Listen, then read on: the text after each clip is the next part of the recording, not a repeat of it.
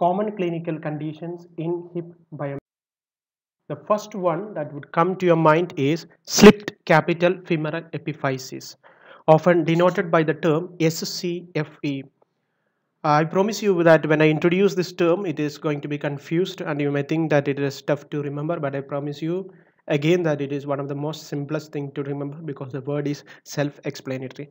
Let us just see this word. It is slipped. Slipped means there is some slipping. Capital, of course, denotes the head. For example, what is the capital of India?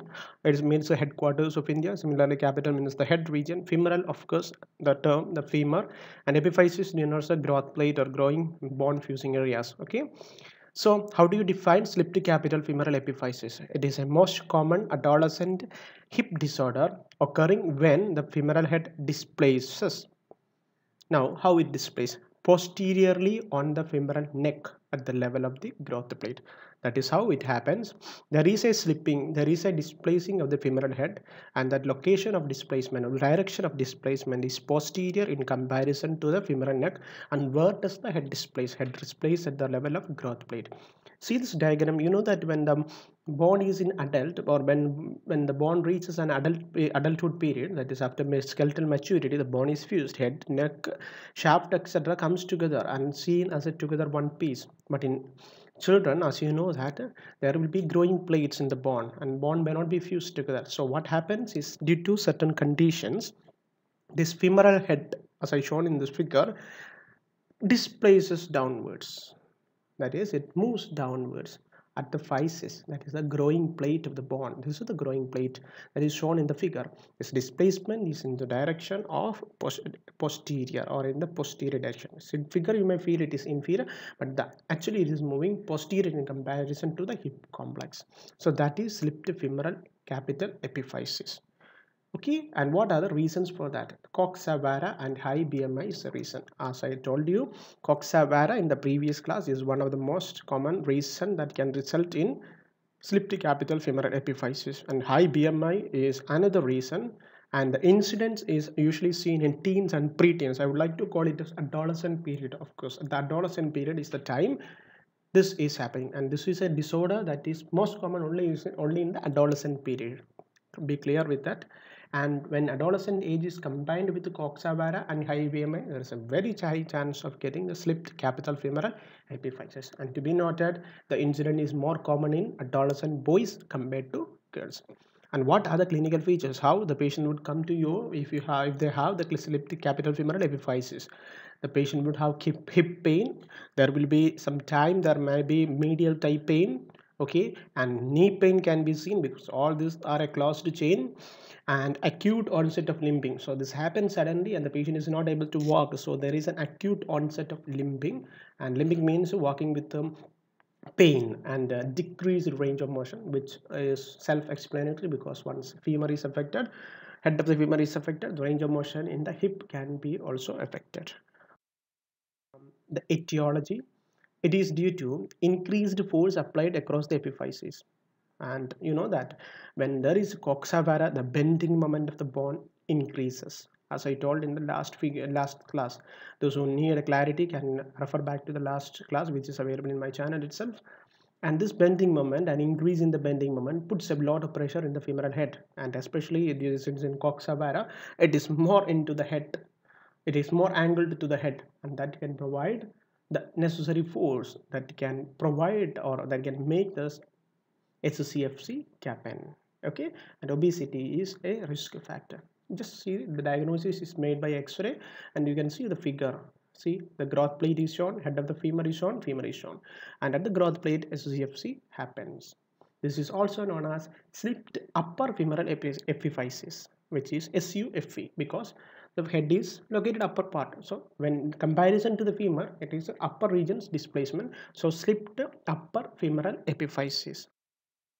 Here I have taken an X-ray for a demonstration. See, the red line indicates the head of the femur displacing downwards and the epiphysis. If it is not visible, just look at the other side, right side, and then you can see it more clearly. So this is what that stands for: slipped capital femoral epiphysis. It is a displacement of the femoral head. In simple terms, it is a displacement of the femoral head at the epiphysis in the posterior direction. Okay. Next condition is acetabular dysplasia. Okay, acetabular dysplasia is a disorder that occurs when acetabulum is shallow and does not provide sufficient coverage for the femoral head, causing instability of the hip joint.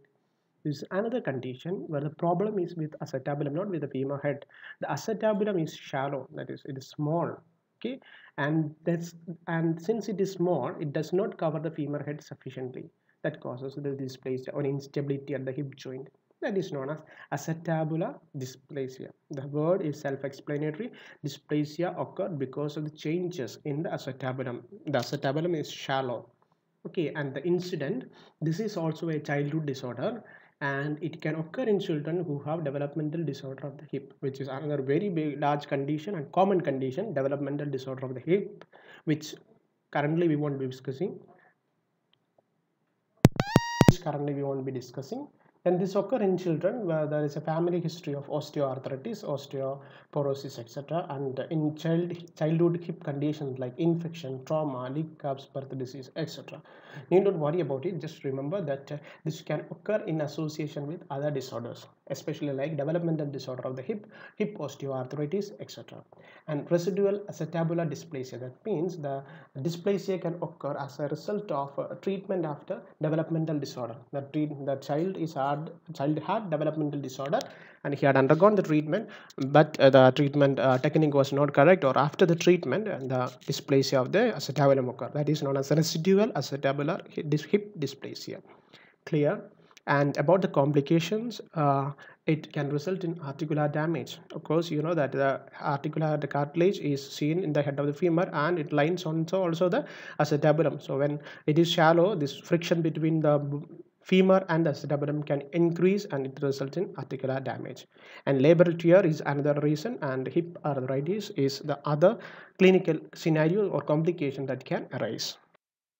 Knowledge, the clinical feature is same like the other condition, like anterior hip pain.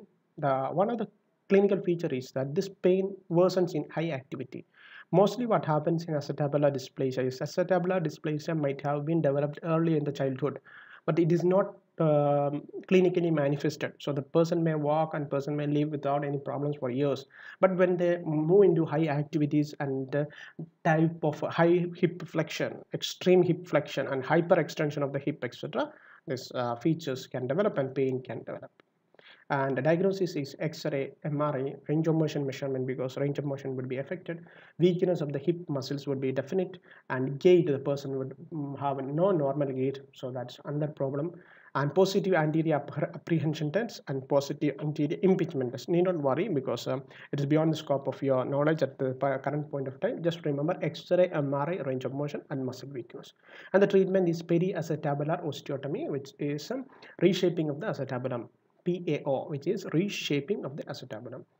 Not as I have seen given in a note, which I have already explained, like it may be asymptomatic and mild and may produce symptom later in the decade. Just see the diagram. See, the acetabulum is shallow, the head of femur is moving out, large portion of the head of femur is outside the cavity, that can provide hip joint instability. So acetabular dysplasia, the problem is with acetabulum, it is a shallow and head cannot come in contact with the acetabulum completely. That is the reason. It is also a childhood disorder and most commonly associated with the developmental disorder of the hip and other hip osteoarthritic conditions, etc. Clear? And final condition, acetabular protursio or acetabular protrusion. Okay, it is acetabular protursio or acetabular protrusion. Is an intrapelvic displacement of the acetabulum. Here the problem is on the acetabulum. Intrapelvic displacement of the acetabulum and femoral head, so that the head projects medially to the ischial-iliac line. Just see that this is known as the ischial-iliac line. Ischium to ilium, connecting that line is known as ischial-iliac line or Kohler's line. Okay, so there is a line like that which is used for clinical references, ischial-iliac line. What happens is that there is the displacement of acetabulum and the femoral head. There is a displacement of acetabulum and femoral head medially, that is into the body, into the medial compartment of medial part of the body, so that it lies into the joint cavity. See the diagram in the X-ray, the head is displaced into the joint cavity. That is the condition known as acetabular protursio. The changes is that the pelvic displacement of the intrapelvic displacement of acetabulum as well as the head of the femur occur. And just see the diagram. We need not study acetabular protursio or coxa profunda, the next condition, in detail, because as far as our textbook is concerned, as far as the text syllabus of biomechanics first year is considered, you don't need to go into the deep. And I tell you that there are a lot of conditions in hip biomechanics which if any other subscribers are viewing, you can ask me personally and I can definitely take a class on other conditions in detail. But currently, as it is considered for my students, we won't be discussing it in much detail. Just want to know what is acetabular protursio. Okay, is coxa profunda. Coxa profunda refers to deep acetabular socket. On pelvic X-ray, it is seen as the acetabular fossa being medial to ischial line. It is to be noted that Protrusio acetabular is where the femoral head is seen additionally medial to the ischial line. See, how do you differentiate between coxa profunda and protrusio acetabulum? Both are problems of acetabular fossa, but in acetabular protursio, the medial head of the femur. The head of the femur itself comes along with the acetabulum into the medial cavity. But here what happens is that the acetabular fossa can only show the difference. The acetabular fossa would lie medial to the ischial line. Usually it is not medial to the ischial line. The acetabular fossa would lie medial to the ischial line. See the changes you here. This condition you can see the head. And this diagram clearly illustrates the difference between acetabular protursio and coxa profunda. Acetabular protursio head and acetabulum changes occur. Here only the changes occur in the acetabulum. Acetabulum is the thing that is going for having changes. And both these conditions result in mechanical restriction of range of motion. See, as I told you, in biomechanically you need to relate it. In biomechanically, what this condition? Clinically, this condition may be producing a lot of problems, but we are not worried about that. We need to do what the biomechanics. So what is happening when the femoral head is covered lot or acetabulum is short? What happens? The range of motion in the hip is restricted. Hip flexion, extension, abduction, etc. all are restricted. And further, there can be an impingement between the femoral head and neck. So you know that the size of the cavity decrease, so the femur head cannot change. Femur head is having the normal size, so it can get compressed into the cavity that can result in femoroacetabular impingement. Okay, so always get in my mind, we just want to know what is the condition, coxa profunda and acetabular protursio. One is head plus acetabulum moves medially. Here the head moves, head do not move, only the acetabulum shows medial movement to the ischial line known as Kohler's line. Yes, which I would like to introduce is the abnormalities in acetabular positioning. As I told you, if you had remembered my first class, acetabulum has an angulation. Acetabulum is anteriorly oriented 20 degree, that is 20 degree anteverted, and inferiorly oriented 50 degree. When there is a change in this anterior orientation of the acetabulum, the condition anteversion, which is first one shown here, occur. Here acetabulum is positioned anteriorly than normal in the transverse plane. That is, normally the anteversion is 20 degree. So in persons who have acetabular anteversion, the degree of anteversion is greater than 20 degree. And what happens if it is greater than 20 degree? The acetabulum will come forward, come medial to the body, or come forward to the body. So femur head cannot completely get in attachment with it, or the articular surface will be largely exposed. When articular surface is exposed, it can lead to instability. So acetabulum has a normal orientation of 20 degree anteversion and 50 degree inferiorly oriented. What happens in anteversion is acetabulum is positioned anteriorly than normally. The degree of anteversion is greater than 20 degree and result in hip instability. Whereas in retroversion, acetabulum is positioned posteriorly. What happens is that this 20 degree will reduce and the acetabulum would be positioned posteriorly. When acetabulum is positioned posteriorly, it is moving a bit lateral. You can imagine. So what happens is that there is more chance for the head of the femur to come in contact with acetabulum. Hence there can be more contact, but more contact is also a problem. It can lead to over coverage, and over coverage can result in impingement, because everything has to be balanced in the body, and when that balance moves or goes, get distracted, it can result in impingement or other problems. So abnormalities in acetabular position means acetabulum has a normal orientation of 20-degree anteversion, inferior orientation 50-degree.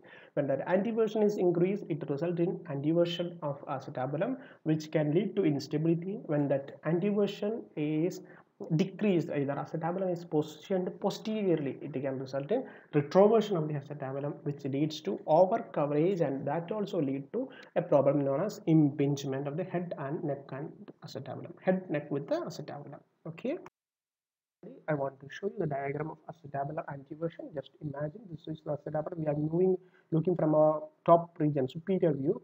Just see that acetabulum, this is the normal orientation. It is 20-degree. Okay, when this 20-degree increase, the acetabulum moves this part. Okay, acetabulum moves to the left side, right hand side, the medial side of the body. The direction is shown here. The acetabulum is move medial side. Only the acetabulum moves, head of the femur does not move. So imagine that after a certain time acetabulum reaches this position, or I like means a 2 centimeter from 1 centimeter from the normal position. So what will become the angle? It can become like 40-degree or 35-degree. So that much part of the head of the femur will be exposed, so that can result in acetabular anteversion. And in retroversion, what happens? Acetabulum moves to the lateral side. So acetabulum is the only thing that is moving. Head of the femur is not moving. So here you call it as this is dotted red line shows the normal, sorry, the 0-degree, and it crosses the 0-degree and reaches lateral part. What happens is that a large portion of the head of the femur is getting covered, and that results in retroversion. But retroversion can result in impingement. So let us summarize, my dear students, my dear friends. Our first condition is slipped capital femoral epiphysis. Second condition is acetabular dysplasia. Then Coxa Profunda, acetabular protursio, acetabular anteversion, acetabular retroversion. All these conditions are related to the acetabulum, and I promise you, and I want to make sure that there are a lot of clinical conditions which may not be discussing with part of this current scenario, current textbook or our syllabus. But if you are interested, we will definitely have a video on all the conditions in future. Thank you so much. Stay tuned, and next class we will be discussing about the hip joint ligaments, which is one of the most common and difficult thing to study. Thank you.